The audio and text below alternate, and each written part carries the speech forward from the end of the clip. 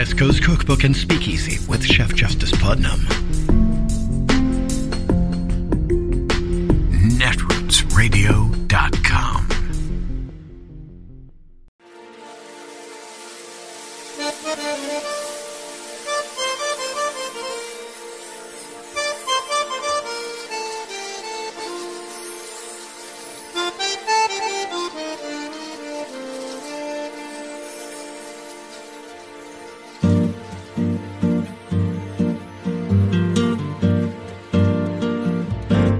Je voudrais du soleil vert, des dentelles et des théières, des photos de bord de mer, dans mon jardin d'hiver. Je voudrais de la lumière, comme en Nouvelle-Angleterre. Je veux changer d'atmosphère, dans mon jardin d'hiver. Ma fleur sous la pluie de novembre, tes mains qui courent, je n'en peux plus de t'attendre. Les années passent, qu'il est loin, là je tombe. Nul ne peut nous entendre. Je voudrais du Fred Astaire, revoir un latte. Let's dive right into the breaking news. In a potentially groundbreaking shift in American constitutional law, the Supreme Court appears poised to strike down the landmark Roe v. Wade decision. According to a leaked draft opinion published last night by Politico, a majority of the Supreme Court is prepared to overturn the right to abortion. The leak of the 98-page document is unprecedented in the court's modern history. The draft opinion was reportedly authored by Justice Samuel Alito and circulated in February. Alito writes in part this: Roe was egregiously wrong from the start. Its reasoning was exceptionally weak, and the decision has had damaging consequences. It is time to heed the Constitution and return the issue of abortion to the people's elected representatives. NBC News has not obtained or been able to independently verify the authenticity of the document, and the Supreme Court has declined to comment. The final opinion is expected in late June or early July. Joe, so many different moving parts here, but overall, what does this story mean for the Supreme Court? Well, I mean, for the Supreme Court, in a word, illegitimacy. You know, the court's always been guided by the law, but it's also been keenly aware that as the only unelected branch of American government, they needed to not appear to be openly contemptuous of public opinion. That would be especially true today, given the GOP's might makes right approach to the sacking of Merrick Garland's nomination or the elevation of Donald Trump's final pick. One more thing. Look at this picture, Mika, from Madeleine Albright's funeral. The 5 Democratic politicians on the front row won the most votes in the presidential elections of 1992, 1996, 2000, 2008, 2012, 2016, and 2020. And yet, a half century of constitutional rights supported by over 70% of Americans. Let me underline that again, because people lying to you on other channels will never say this. Over 70% of Americans support that constitutional right. It'll be swept away by the presidents not in this picture, the presidents who were outvoted in each one of those elections over the last 3 decades. Now, Americans will rightly conclude that their voices and their votes no longer matter. So what are the implications for the court, for the law, and for American democracy? Let's bring in historian John Meacham and also former acting U.S. Solicitor General Neil Katyal. John, let me begin with you. And as Kissinger said, I think during Vietnam, perception is reality. Obviously, the perception for 70% of Americans waking up this morning is going to be most likely that this is an illegitimate decision by an illegitimate court. Well, the crisis of trust in institutions has just become universal in a way that is pretty much the nightmare scenario if you believe in the ultimate efficacy of the constitutional order to produce a more perfect union, right? To protect the Jeffersonian assertion of equality, to protect the rule of law. For all of its imperfections, the system has been worth defending for 250 years. Right now, if this draft decision, if the court were to go this far, you will have, as you were just saying, an extraordinary number of Americans believing that the system, in fact, is not capable of delivering justice, is not capable of reflecting the popular will, even through the constitutional prism. And I think that, one of the great questions of the era, the great question of the era, is, are we in this decade, are we up to democracy? Are we commensurate to the task? And I'm worried that we're entering the darkest period of that test, because if you have any reservations about the system's capacity to deliver justice, they have just been affirmed. Neil Katyal, again, this isn't actually terribly surprising based on the oral arguments we heard in the Dobbs case back in December. But as Joe points out, poll after poll shows this is about a 30% position that the Supreme Court has taken. It doesn't obviously operate on polls. It operates on whether or not they believe this Roe versus Wade should be upheld, whether it's legal. But you've slept on this. You've read through most of the opinion or the draft opinion. What is your first blush reaction, first to the substance of it, and second to this leak? Honestly, I want to cry.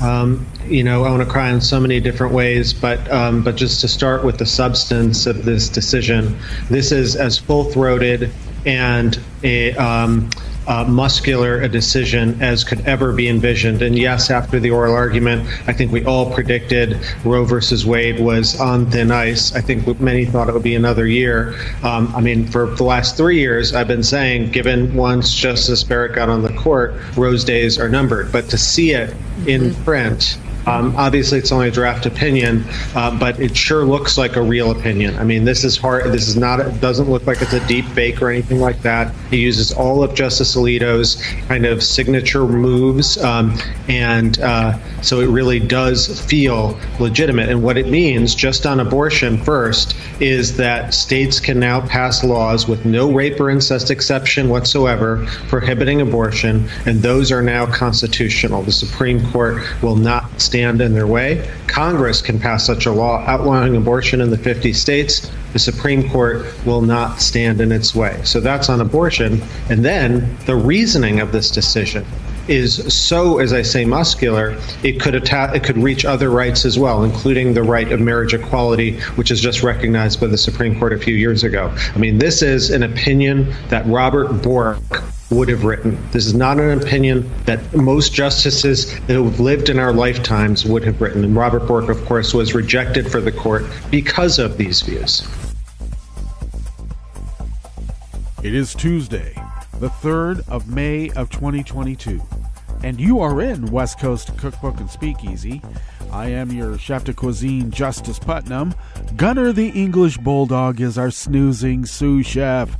And our daily special is Tarrytown Chowder Tuesdays, a small scant dash, a mere pinch of hot smoked Hungarian paprika will make all the difference in the world. And boy, it better on this Tuesday.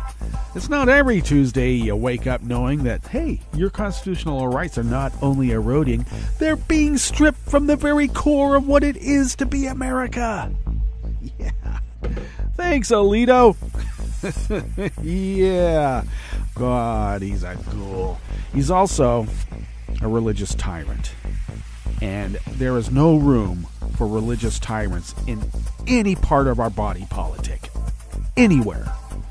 We need to purge these Christo-fascist religious tyrants first off the courts, because it seems to me like they're fairly well embedded throughout the whole system and have been stacked by the Federalist Society and also the Heritage Foundation. Let's not forget them. For 5 decades or more. I'm getting tired of it.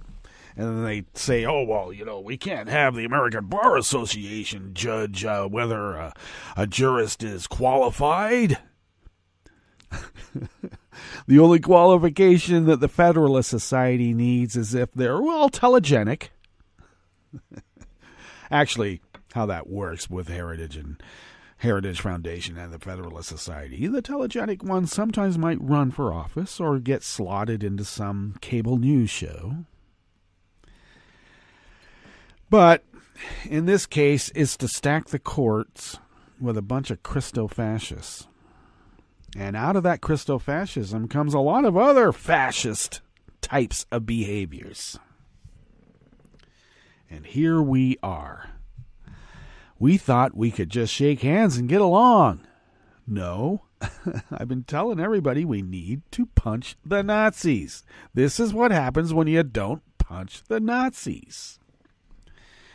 I know, you think the rhetoric is vile and violent. Well, I don't care. Because you punch the Nazi in any way you can. You punch him in the wallet, you punch him in the legislation, and my God, we need to purge these Nazis from our government. If not, our whole society. No room for Nazis. One of the first things that Hitler did, the Nazis did, when in their... I got to tell you, it wasn't a short march. It was a fairly long march to take over the German government. And one of the things they did was to delegitimize the courts and then make them wholly over into Nazi courts, and that's how you got a people's court. One of the first things that Putin did in his, relatively short march to being dictator was to delegitimize the Russian courts, albeit they were new as they were just venturing into a representative democracy, but you can't have the rule of law when you are the law, okay? Well, let's put it this way. You can't have a court judge a rule of law when you are the law if that court doesn't, give legitimacy to your rule of law above all others, even the capital L law. So the Republican Party and their handlers for decades and decades and decades and decades have worked tirelessly and ceaselessly to delegitimize our courts, and now look what is happening. You have a guy like Alito drafting this opinion that pretty much, there's no historical legitimacy to women having any equality.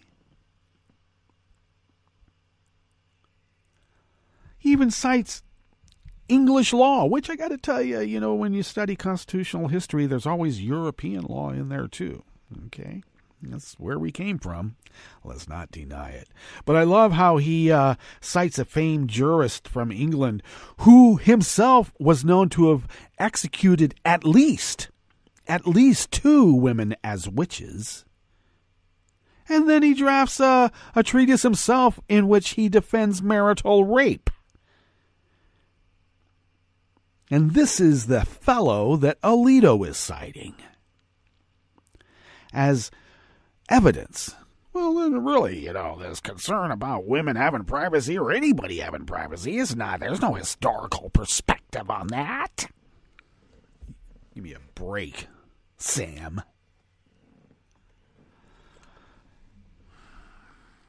I just keep thinking maybe if George Washington was around, he'd cane these idiots. Wouldn't that be nice? Jeez. But I got to tell you, if Washington was around these days, he'd be a commie Antifa socialist, wouldn't he? Okay. Says right in the Constitution. Alito keeps saying, there's none of this stuff. There's nothing in there about abortion in the Constitution. Nothing in there about right to privacy. Well, there's a lot of shit that you guys do that's not in the Constitution either. And you know what? There's nothing about quantum mechanics in the Constitution. There's nothing about, international law in space in the Constitution. They want to take us back to where it was only white male landowners that could vote. That's what Alito is looking at. That's what he's talking about as the grand old times. And then from that, it follows that the landed gentry have the right, if not the God-given duty, to enslave the peoples around them to work the land. The landed gentry are the embodiment of God on earth. And by God, you better take heed. Okay. So I guess that puts us on a track to, be the outliers in the world. Maybe we could align with Russia and have go back to our great glory days. The serfs on the steppes.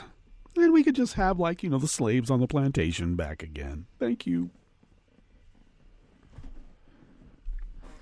I always thought it was suspect when an economic engine could only survive and work when it had slaves doing the labor.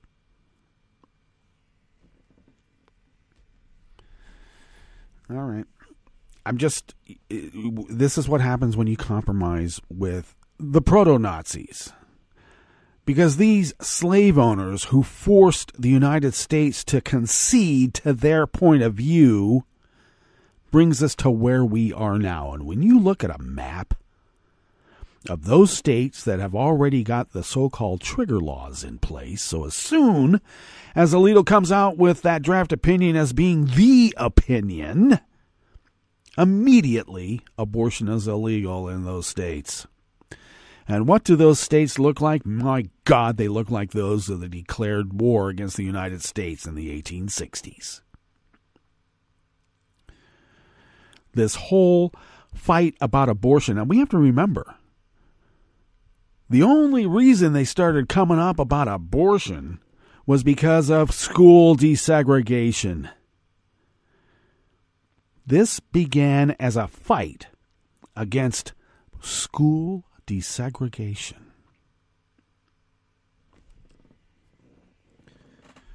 Also, when they say, there's never been anything like this before, the Supreme Court's never leaked. Well, you know what? Roe v. Wade was leaked before Berger issued the opinion. All right? Give me a break. Now, albeit this one seems a lot more strategic politically, and there's a lot of speculation about who and what faction may have leaked it. Could have been the conservatives, floating it out there to sort of, dull the senses, get people used to the idea. Some think that it may have come from the liberal faction just to show the world, what the hell is going on here? Or it was leaked to get Roberts in line. And I don't mean Roberts in line and being against it, though his vote doesn't matter now anymore, does it? We still have to get a Gorsuch, a Thomas, a Barrett, or a Kavanaugh to agree that Roe v. Wade should stay in place. And that is not going to happen.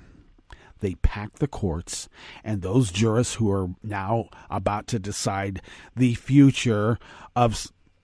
They keep saying half, it's more. Okay? 75%. I heard Kristen Welker earlier today on MSNBC saying that their recent poll shows 54% of the people we polled say that they don't, they think abortion should be legal. It's more like 75%. Okay? I don't know where they got their snap poll. But regardless, 54% still more than 50. More people say that abortion should be legal in the United States. Of course, Alito did stipulate We don't listen to mud people. The Nazis didn't listen to mud people. Why should we? Well, he didn't put it that way. What he said is that he believes the court should not be subject to public opinion. So when the court of public opinion says, slavery's wrong, Alito says, listen to me, you little people. You don't know diddly. I have studied the situation, and yes, the only way that our economy can work is if we enslave people. You're going to stop that?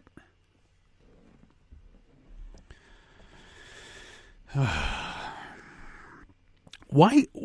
We never get a George Clooney looking type jurist that issues these proclamations. It's always the most, I don't know, I just got to say, they're not coming from the master race that they keep saying that we need to have. Just saying. Alito? Yeah, you look at that guy and you go, boy, that guy's sexually repressed. Look at him. I know that's not nice, it's not intellectual, but I don't care anymore. Alito is a pursed lip, little sexually repressed prick. I got to tell you, they're not going to stop at Roe v. Wade. They're not going to stop at Griswold. Yeah, they're going to take birth control away too, okay? There won't be any forced vasectomies. No sirree. And penal enhancement drugs will be subsidized by the government. Got to have them. You can't have marital rape unless you got a guy who's sex crazed. Well, you don't need to be sex crazed. It isn't about the sex. It's about the power anyway, isn't it? So, yeah, they're going to take birth control away. And a lot of people saying they're going to go after same-sex marriage. They're going to go after Loving v. Virginia. Alito cited that in his draft opinion as being one of the pillars of bad law that Roe v. Wade was predicated on. Which makes you wonder what's going to happen with Ginny and Clarence. Well, I tell everybody, if you deal with the Nazis, you're gonna if you're a Vichy to the Nazis, you're gonna end up at the rock pile too, eventually. And I suspect Ginny will stand off to the side and go, "I'm sorry, Clarence, but thanks for the ride." Maybe. It does bug me that we know more about Depp and Heard, Johnny Depp and Amber Heard, than we know about Ginny and Clarence. And I'm going to be pissed if we find out that there are some liberal jurists who are recusing themselves from this decision because they had worked on prior cases involving Roe v. Wade or anything to do with abortion. Or women's health, I should put it. I'm going to be really pissed. Because each of those 5 jurists should have been recusing themselves specifically from this particular case. But they don't have to follow ethics rules. They are the ethical ones because look at them, they're in the robes. Why don't they put on a powdered wig? There's more historical precedent for that, isn't there, Sam? All right, what's on the rest of the menu here on the Bistro Cafe part of West Coast Cookbook and Speakeasy as we begin this perilous Tarrytown Chowder Tuesdays. At the top, Alito's leaked draft opinion is as full-throated and muscular a decision as could ever be imagined, ever. On the rest of the menu, lawmakers in 18 states are following California's lead in offering legal refuge to displaced transgender youth and their families. And I would think that these Democratic-run states will be offering sanctuary for women needing abortion, too. But wait for it. I can't remember. Was it Oklahoma or was it, I can't remember the state that made it a law that you can't cross state lines to get an abortion. So what are they going to do? Set up a checkpoint? Are you pregnant, ma'am? Where are you going? On the rest of the menu here in the Bistro Cafe, DeSantis has vowed to eliminate gun permits and background checks in Florida. You know, there's another court case coming up here that SCOTUS is going to decide upon, which makes me think, I guess the shorter SCOTUS ruling is that if a botched abortion doesn't get rid of all these witches, maybe giving a gun to their abusive husbands will. And a bronze statue depicting one of Oklahoma's most famous Native American ballerinas was cut from its base outside a Tulsa museum and sold for scrap.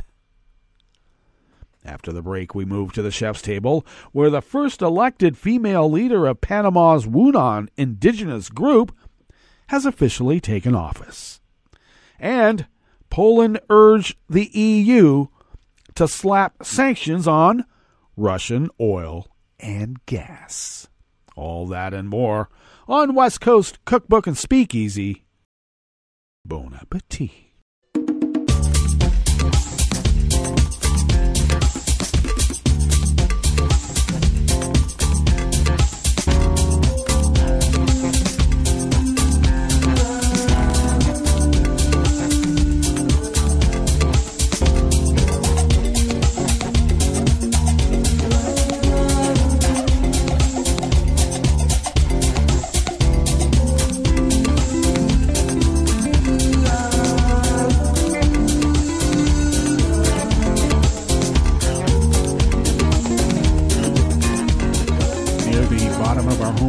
netrootsradio.com. To the right of the page is the chat room link, and the chat room is monitored by Kelly Lincoln. Thank you, Kelly. To the left, across the page from that chat room link, near the bottom of our homepage at netrootsradio.com, is the link to our Patreon page. And please become a recurring Patreon of Netroots Radio and send us money. You could maybe send us what you would spend, even in these inflationary times, what you might spend on an espresso-type coffee drink, for instance. And if you could send those funds to us once a month, it really helps. So please do that at patreon.com. If you would like to follow Netroots Radio on Twitter, do so at Netroots Radio. Tom takes care of that. Thanks, Tom. Follow me on Twitter at Justice Putnam. I post the show notes and links diary at Daily Co's about 10 minutes before showtime, and then get that posted up on social media like Twitter and those other ones too. I really try. So the show notes and links, of course, is where the real reportage can be found. Follow the show on Twitter at Cookbook West while we still can. And pick up podcasts by way of... Oh, did I say at Cookbook West? Yes. Follow the show there on Twitter. Well, we still can. And pick up podcasts by way of Spreaker, Stitcher, TuneIn, iHeart, YouTube, iTunes, etc., etc., etc. And, of course, do pick up, or you can find, and you can also pick them up, the podcasts of the Netroots Radio Deep Archive. The Netroots Radio Library can be found at the Internet Archive at archive.org. Okay.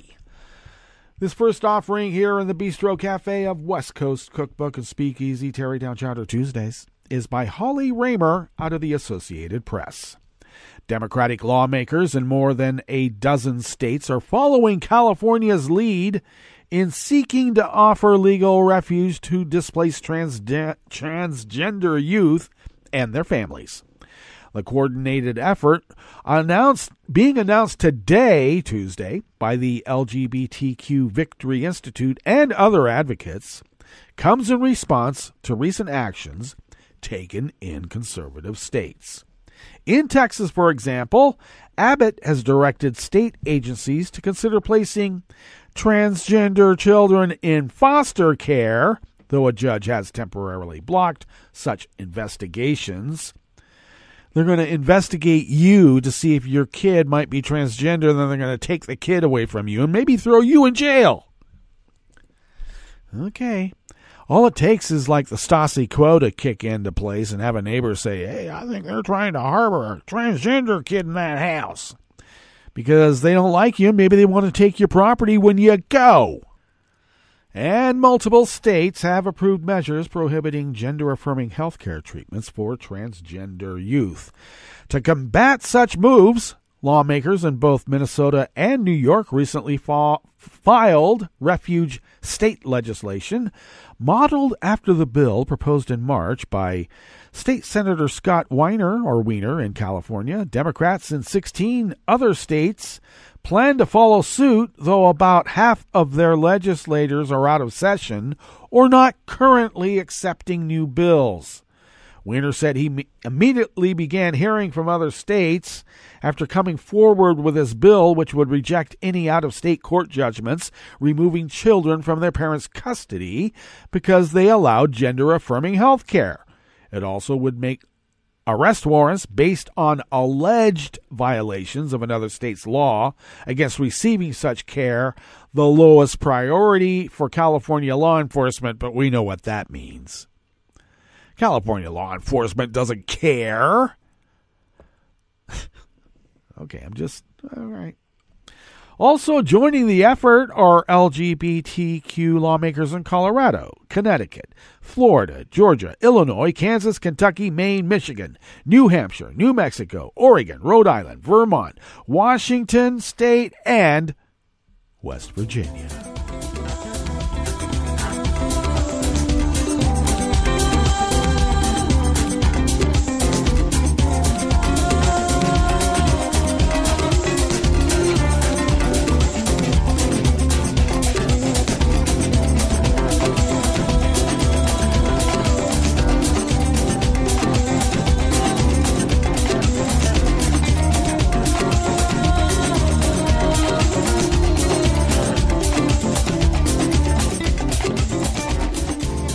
Cole of the American Independent brings us this next offering here in the Bistro Cafe of West Coast Cookbook and Speakeasy, Tarrytown Chowder Tuesdays. Florida Republican Governor Ron DeSantis vowed that the state would one day have a permitless weapons carry law. "I'm pretty sure we can get it signed into law," he said during a news conference in the town of Williston, near Gainesville.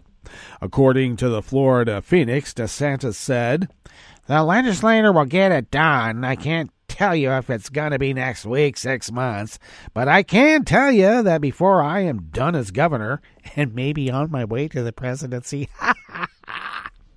we will have a signature on that bill." Now, permitless carry laws allow individuals to carry loaded, concealed handguns without a permit, background check, or firearms training. In other words, if you have an abusive husband or boyfriend, good luck to you.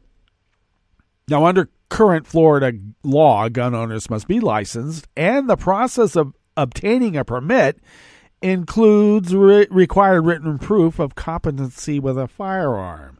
And not just, winging your ex because you're pissed. That's not competency, okay?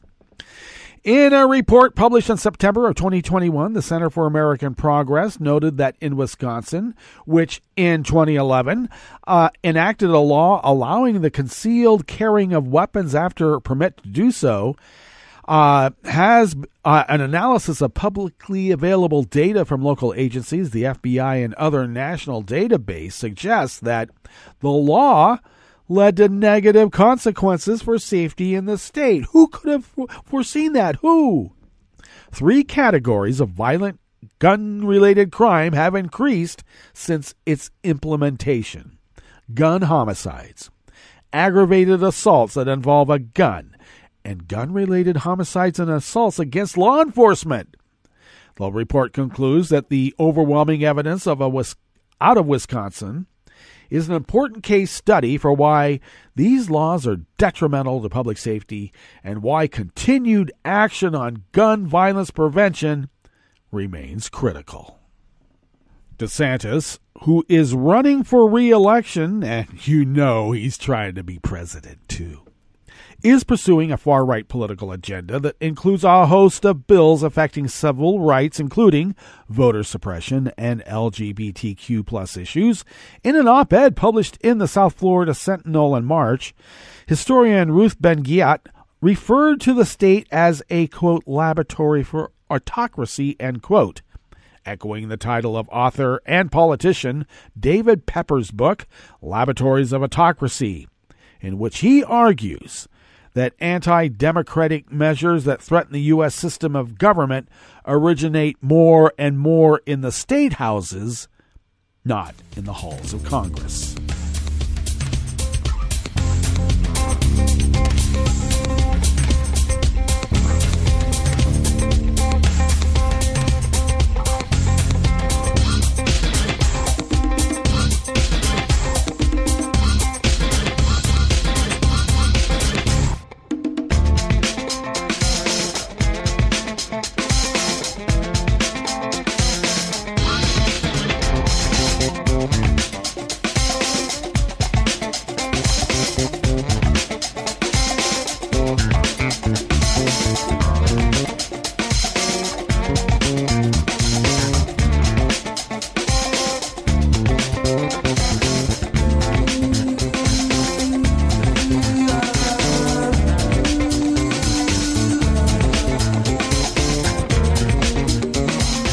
Associated Press staff bring us this final offering here in the Bistro Cafe part of West Coast Cookbook and Speakeasy.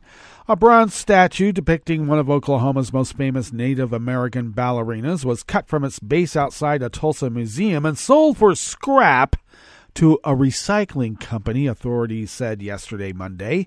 Museum officials say the 5 Moon statue of Marjorie Tallchief was likely removed last Thursday from its plinth outside the Tulsa Historical Society. Museum officials received a call on Monday from CMC Recycling in southwest Rogers County to identify what was believed to be pieces of the bronze statue. Michelle Place, director of the Tulsa Historical Society and Museum, checked out the recovered pieces late yesterday morning and verified they came from the statue. The Tulsa Police Department is working diligently to apprehend the thief, the Historical Society said. Pieces of the statue, including the head and part of an arm, are still missing. Place said the original mold for the statue burned in a foundry fire, so recreating the statue will be much more difficult and complicated. I am devastated by this, she said. The statues, known as the 5 Moons, were created by Tulsa area artists Monte England and Gary Henson. England worked on 2 of the pieces before his death in 2005, and Henson completed the project. The other 5 Moon statues of renowned American Indian ballerinas depict Yvonne Chateau, Rosella Hightower, Mosselin Larkin, and Maria Tallchief, Marjorie Tallchief's sister. All right, well, let's hope they catch these perps. Now let's get to our break, and when we get back from that break, we will go through weather from around the world, and we will finish off with the stories that we have curated for you today. You are listening to West Coast Cookbook and Speakeasy, and we will be right back. You are listening to netrootsradio.com. Please hang up and try again.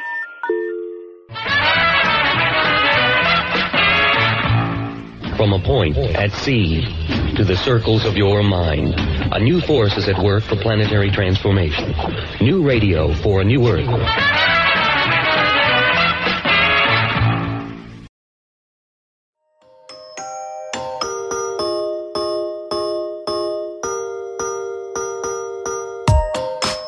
Hi, and welcome to COVID Quickly, a Scientific American podcast series.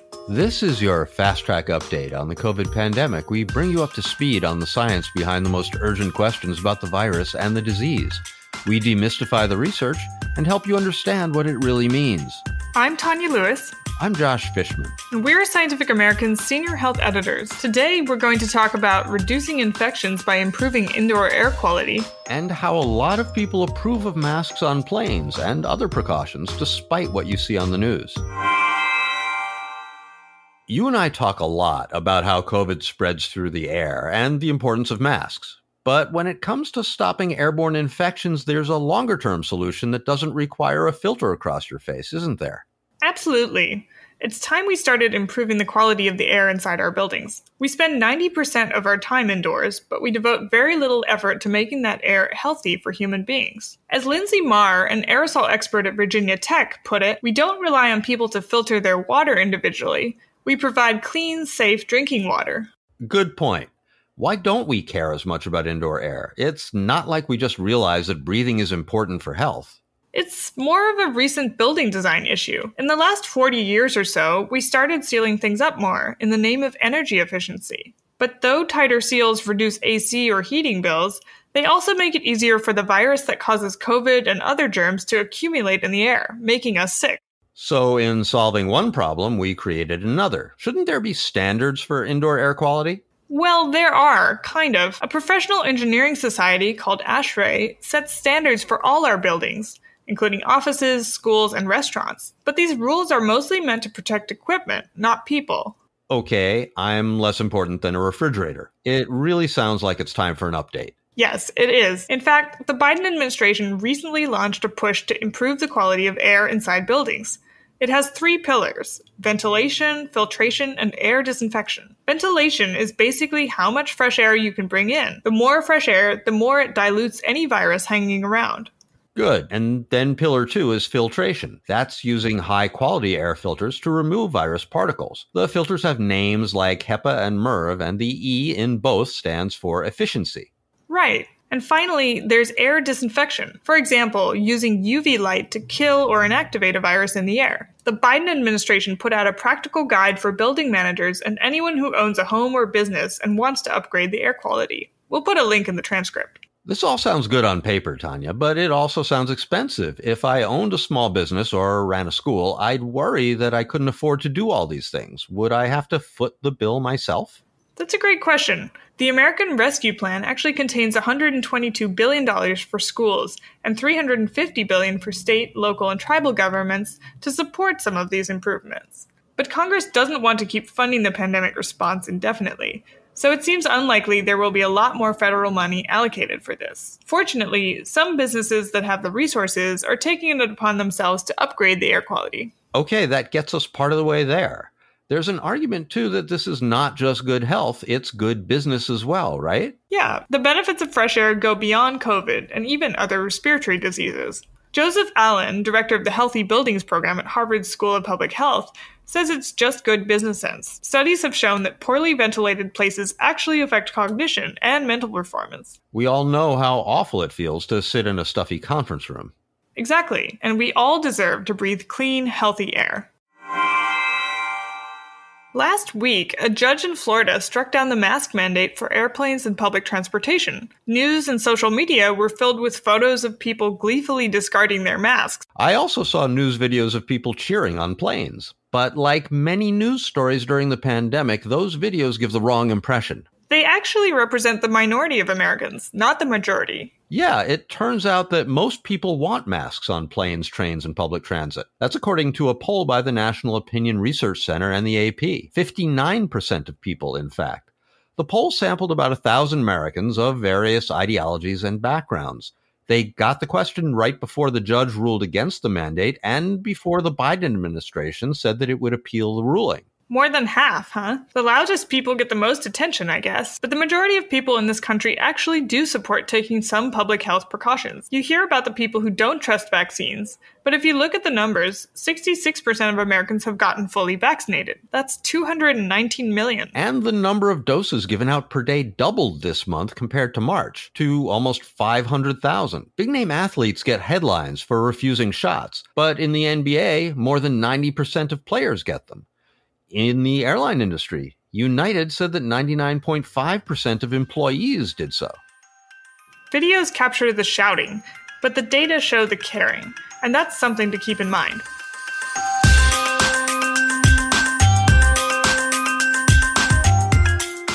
Now you're up to speed. Thanks for joining us. Our show is edited by Jeff Del Vicio and Tulika Bose. Come back in 2 weeks for the next episode of COVID Quickly, and check out SciAm.com for updated and in-depth COVID news.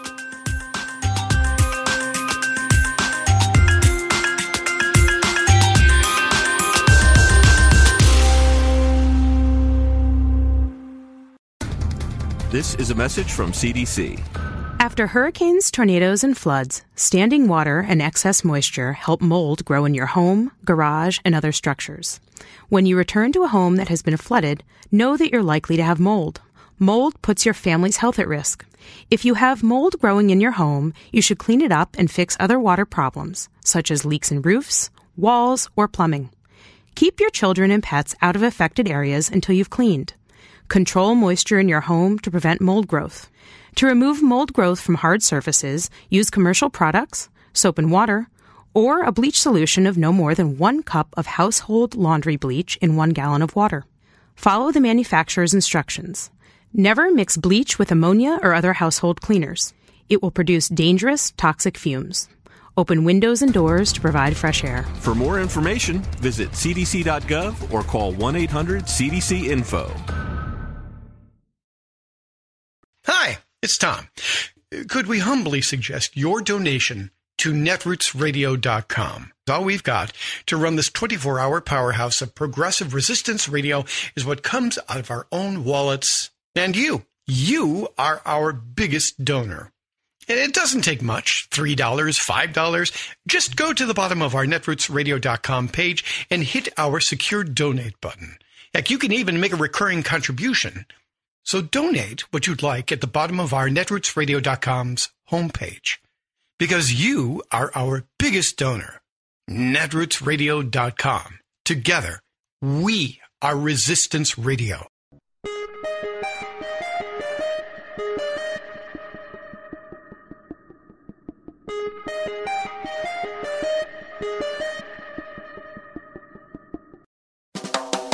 Welcome to 60 Second Civics. We're joined once again today by Dr. Scott Casper, President of the American Antiquarian Society.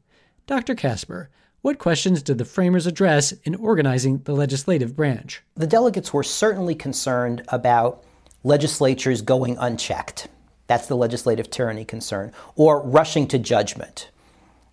They also raised the question of precisely how to grant powers to the national legislature, to the Congress.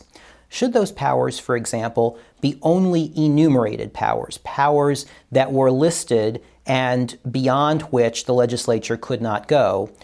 They had learned from the Articles of Confederation that the problem with enumerated powers was that it left the legislature with very little possibility of enforcing the laws it passed. So they wanted to create some balance between enumerating specific responsibilities and powers of Congress and providing Congress with some kind of broader grant of power that allowed it to enforce or to legislate the enforcement of the powers that were listed. And that's how we get the necessary and proper clause of the Constitution. That is, Congress has the power to pass acts that are necessary and proper for exercising the foregoing powers. You can find more interviews with Dr. Scott Casper in the We the People Open course, a free online course on the U.S. Constitution at learn.civiced.org. That's all for today's podcast, 60 Second Civics, where civic education only takes a minute.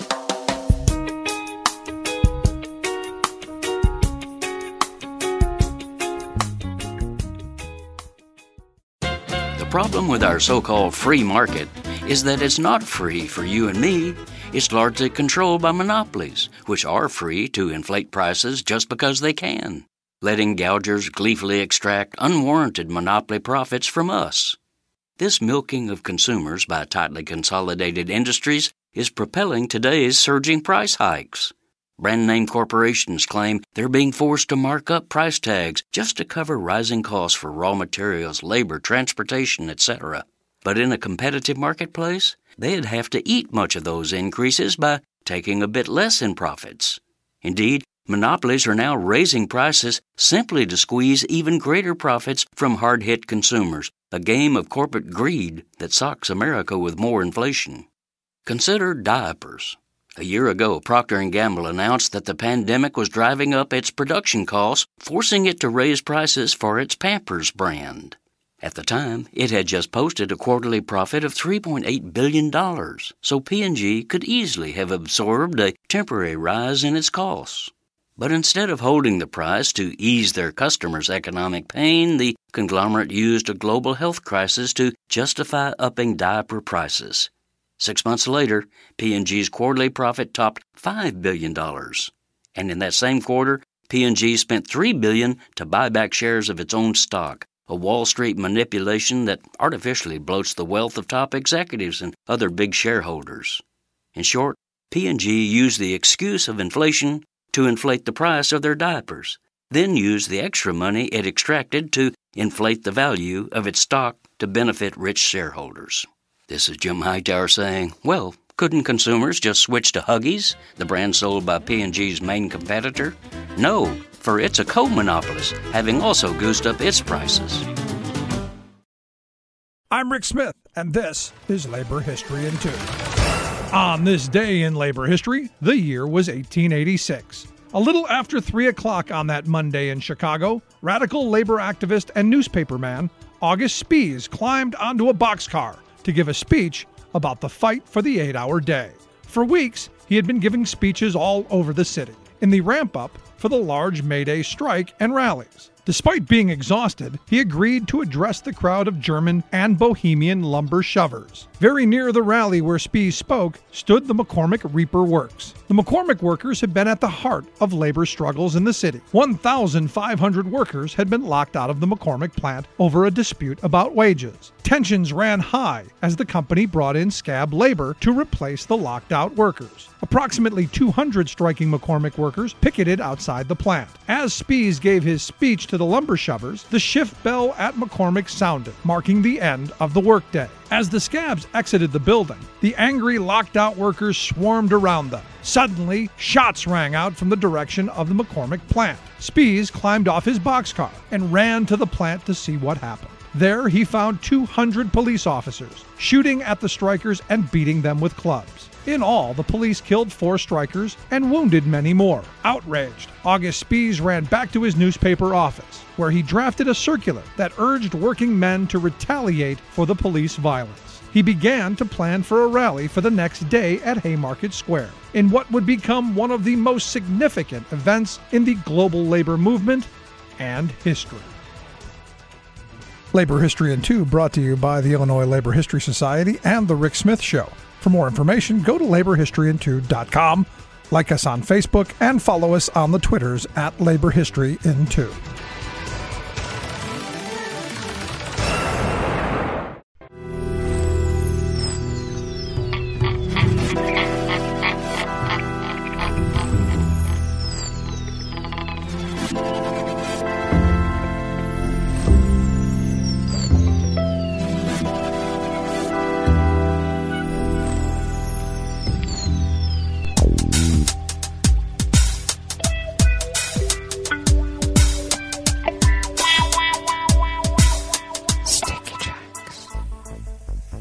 Thank you for accompanying us here to the chef's table at West Coast Cookbook and Speakeasy Tarrytown Chowder Tuesdays.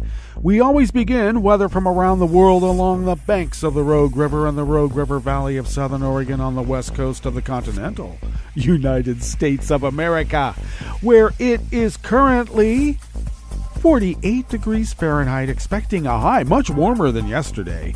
Expecting a high in the mid to upper 60s. Sun and clouds mixed, and winds will be light and variable.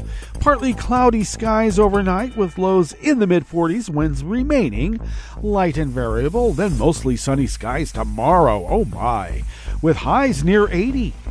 And winds will be out of the north-northwest at 5 to 10 miles per hour, but it looks like we might have some rain coming in on Wednesday night and bringing quite a bit of precipitation for the rest of the week. And, oh my God, a snowy mix on the weekend. Let's hope that's at elevation and not where my garden is. We can only hope. Okay, confirmed cases of coronavirus in Jackson County in the southern part of Oregon, as I stated previously on probably yesterday, have not been updated from its Friday totals, but as a reminder, we do stand at 430,033 confirmed cases, and our deceased had gone up on Friday. That's the last time that we had the case numbers confirmed deceased.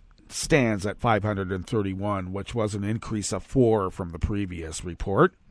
Grass pollen is rated high outside the window here in Rogue River proper. The air quality index for the Rogue River Valley region is good at 35 parts per million, which just means people are going to burn their trash. They do that here. It's so disgusting. And the daytime UV index is high at level 7. Barometric pressure is holding steady at 30.28 inches. Visibility is at 9 miles. And relative humidity is at 97%. Weather from around the world is brought to you by a crowd of crowdsourced weather stations that a crowd crowdsources from around the world. London is 58 degrees and cloudy. Paris is 68 and sunny. Rome is 70 degrees and fair with a chance of thunder showers and flash flooding, so take care there. Kyiv is 67 and fair. Kabul is 57 and cloudy. Hong Kong is 72 degrees and fair. Tokyo is 60 and clear. Sydney, Australia is 62 degrees and clear. San Francisco, California is 58 and sunny. And New York, New York is 60 degrees Fahrenheit and fair. And that is weather from around the world, brought to you by a crowd of crowdsourced weather stations that a crowd crowdsources from around the world.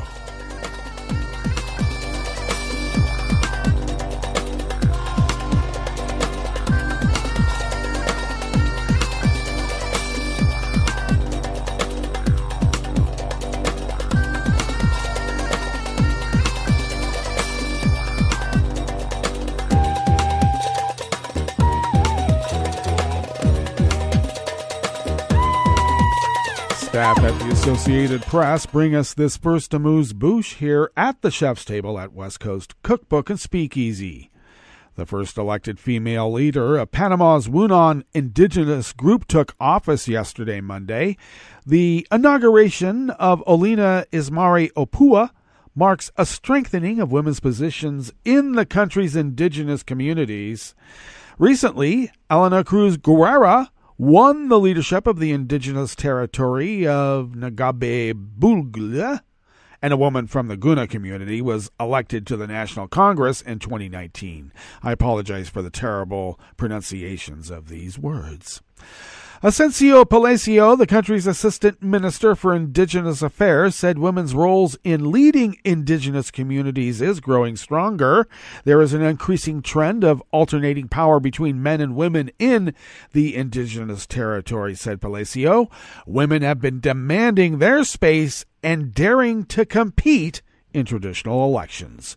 The Wounaan are one of the smaller communities that make up Panama's total 450,000 indigenous population in a country of about 4.3 million people.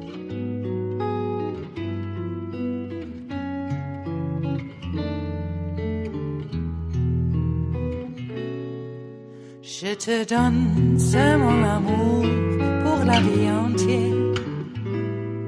La promesse de me trouver à tes genoux. Aussitôt que tu m'appelles, rester toujours fidèle. C'est tout, c'est tout. Je te donne tous mes printemps, mes étés de mer, mes automnes quand les feuilles tombent partout.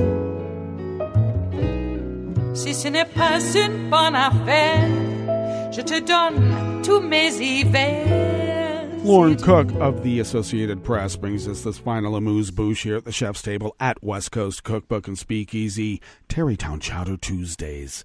Poland urged its EU partners yesterday, Monday, to unite and impose sweeping sanctions on Russia's oil and natural gas sectors over the war in Ukraine and not to cave into pressure to pay for their gas in Russian rubles. The appeal came as EU ministers met in Brussels to discuss their response to Russia's decision last week to cut gas supplies to Bulgaria and Poland Energy giant Gazprom says the two countries failed to pay their bills in April. Well, good. And that brings us to the end of our broadcast period for the day. But you do know Netroots Radio broadcasts on, and we will meet up tomorrow for, that's right, Smothered Benedict Wednesdays. So do stay tuned to Netroots Radio all day and all night for all the breaking news as it breaks. And boy, is it breaking. And we will meet up here tomorrow, right here in West Coast Cookbook and Speakeasy. Bon appetit.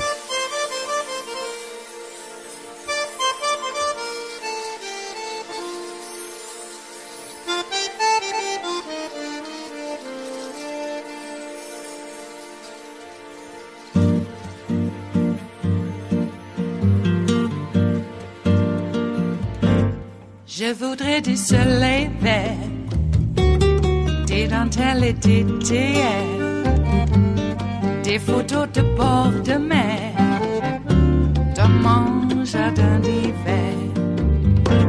Je voudrais de la lumière, comme en Nouvelle-Angleterre. Je veux changer d'atmosphère, dans mon jardin d'hiver. Robe à fleurs sous la pluie de novembre, tes mains qui courent, je n'en peux plus de t'attendre. Les années passent, il est loin, là je tombe. Nul ne peut nous entendre. Je voudrais du Fred Astaire, revoir un latte Goël. Je voudrais toujours te plaire dans mon jardin d'hiver. Je veux déjeuner par terre, comme au long de golfe clair. T'embrasser les yeux ouverts dans mon jardin d'hiver.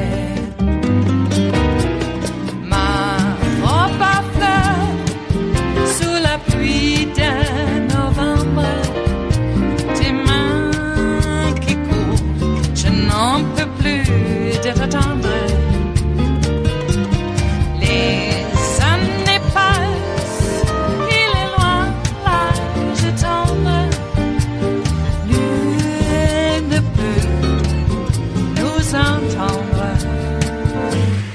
Ba-da-da-dum-di-da-dum. Ba-da-da-dum-di-da-dum. Ba-da-da-dum-di-da-dum. Dans mon jardin d'hiver. Ba-da-da-dum-di-da-dum. Ba-da-da-dum-di-da-dum. Ba-da-da-dum-di-da-dum. Dans mon jardin d'hiver. Dans mon jardin d'hiver. Dans mon jardin d'hiver.